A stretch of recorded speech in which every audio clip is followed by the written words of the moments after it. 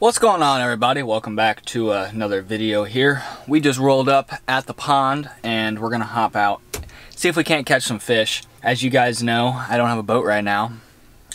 We should have it, at least what we've heard is by June we should have the boat. So for now I'm stuck pond hopping, which, you know, it's alright. We're gonna see if we can't put some of the lures that came in some monster bass boxes to work today. Fish this pond all the time this time of year. You can normally catch some bedding fish pretty easy. It's a pretty good pond to fish. So we're gonna see if we can't catch us some fish and just have some fun. So we're going to fish this pond. It's got a lot of grass around it. It's kind of hard to throw moving baits. You kind of have to throw, you get like flip or like a frog or something. So it may be a little cold for topwater. This next week's actually supposed to be in the 80s. Finally, you're supposed to get steady weather, increasing in temperature. Yeah, we're gonna see if maybe we can't catch them flipping or something.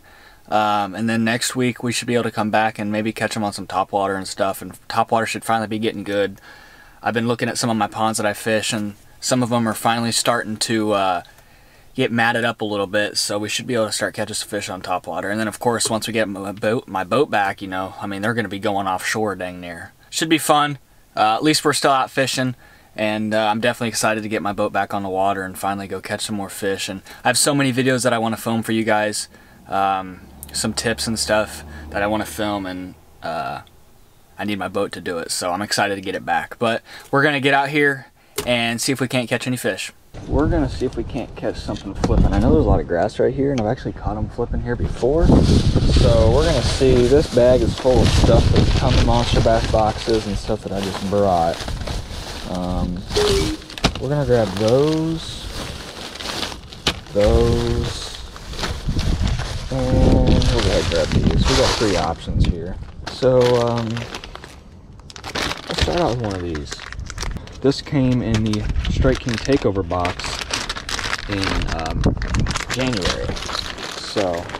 So just a simple flipping rig here. I always snail my flipping rigs. A lot of people are scared to snell them on fluorocarbon, but I like to. And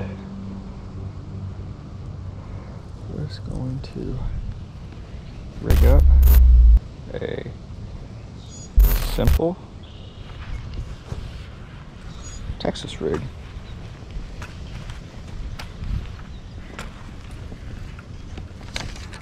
Just like that.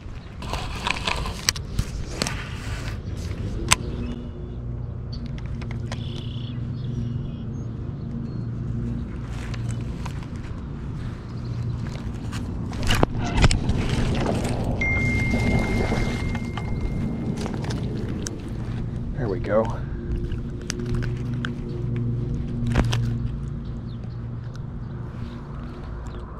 Look at that. Oh guy, he's real cold. He ain't even thinking about spawning yet, but he sure did doink that Rage Menace. That water's just splashed up on my foot, and it's actually extremely cold. So that may explain these fish are a little further behind they were last year.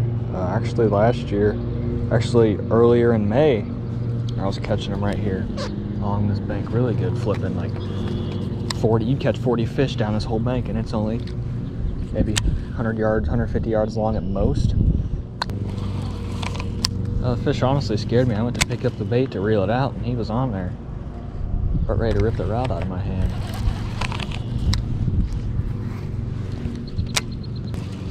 I'm telling you guys, the whole deal to this flipping is the bait you put on. That's the most important part. You know, we have a peg here with a 1/4 ounce tungsten weight.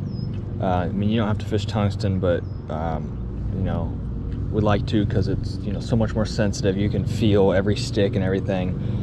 You know, this is a 4/0 Trokar TK130 flipping hook. I got the lines snailed on the hook there, and then the bait I'm using, like I said, is a Strike King Rage Tail Rage Menace. It's the 4-inch Menace in watermelon red, and this came in the January monster bass box when Strike King took over. But this is a perfect flipping bait, because once you pull this thing down, you can see how slim that is. I mean, it's just super slim. The reason you want it so slim is because you can flip in like this grass right here that we're fishing.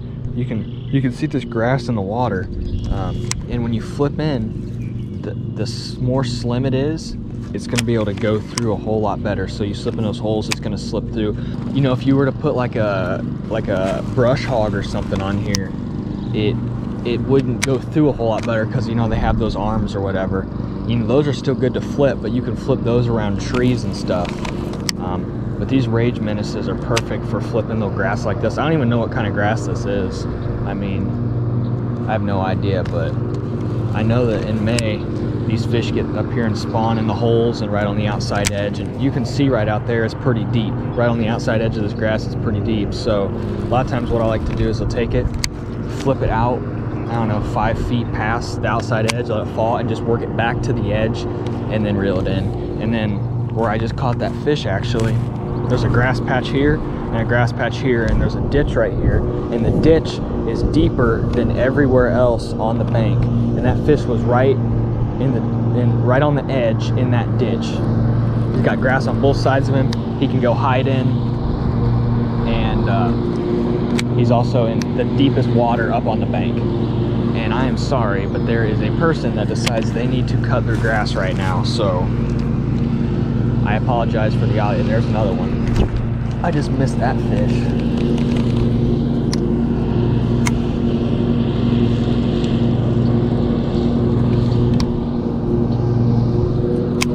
He picked it up, did the exact same thing that other one did, right on the outside edge in a little ditch. There he is again.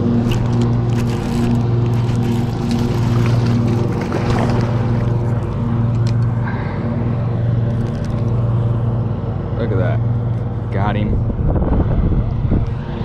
Good little cold water bass here. This is actually a really pretty fish. Look at him. You know, a lot of people think, you know, these fish probably aren't spawning, but they're getting ready to. A lot of people think that beds will be up here where it's shallow is where you can see them. That's not necessarily true. A lot of these fish in this pond especially spawn right on that outside edge of this grass, or I don't know, whatever it is up there.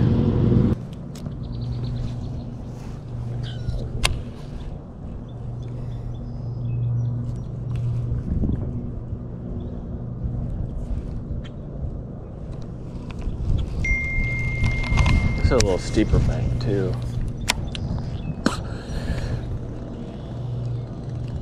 There's one right there. Oh my God. Look at him. Pull my pants down. I pulled my pants down. Ain't nothing worse than that.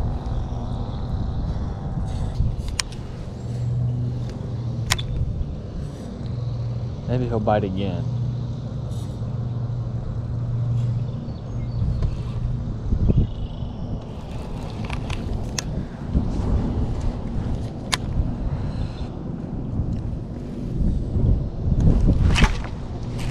Yeah, that's a better fish too.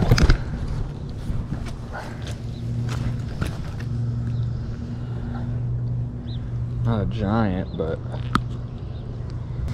little Rage Menace. Another little guy.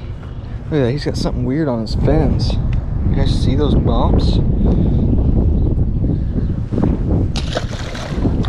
Weird. So guys, one cool thing actually about this Rage Menace is once you get done with one side, or once one side gets worn out, you literally just flip the bait over and rig it up the other way.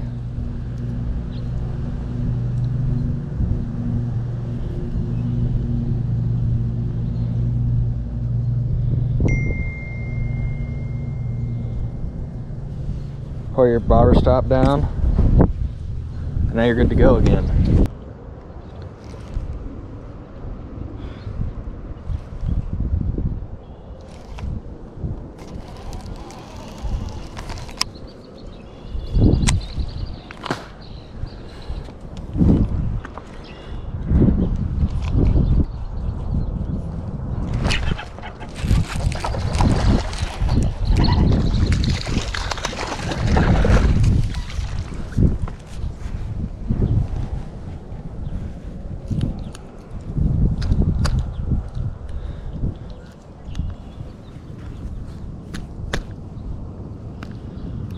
So that guy's long and skinny. Oh, that's probably a 15-inch fish.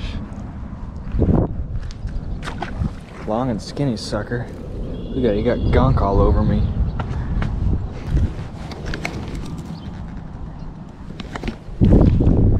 Alright, so I just missed another one. Bait keeps pulling down looking like this, so it's obviously time for a new bait. You know, I've caught, I don't know, 5-6 fish on this bait. So the cool thing about Monster Bass is, unlike some other people, we send you guys full packs. So you're not going to get a sample pack of these with only 3 in it. Ooh, don't roll it. That wind is terrible. But you're not going to get a sample pack of these with only like 3 in it. We give you full packs. So not only do we give you the absolute best baits to catch fish, like there's no doubt you will catch fish on the baits that we provide you, but you guys get full packs so that when you do catch fish on those awesome baits, you're not going to run out after like 6 fish. You're going to have enough baits to fish the whole day, or at least to catch a bunch of fish on. And yeah, you can't beat it.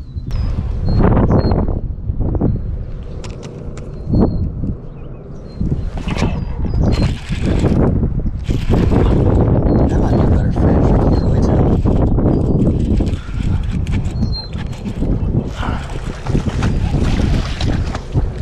Look at that.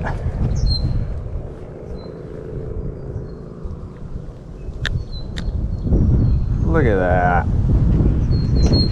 Strike King Rage Menace Monster Bass box. Another fatty.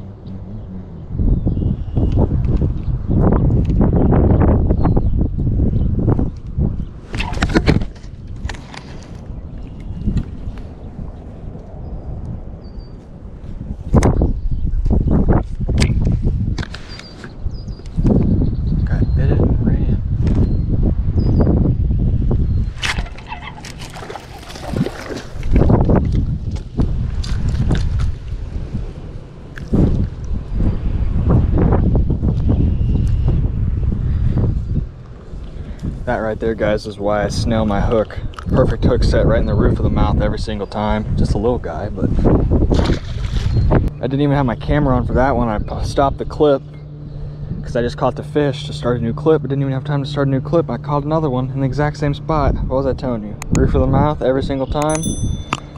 Perfect.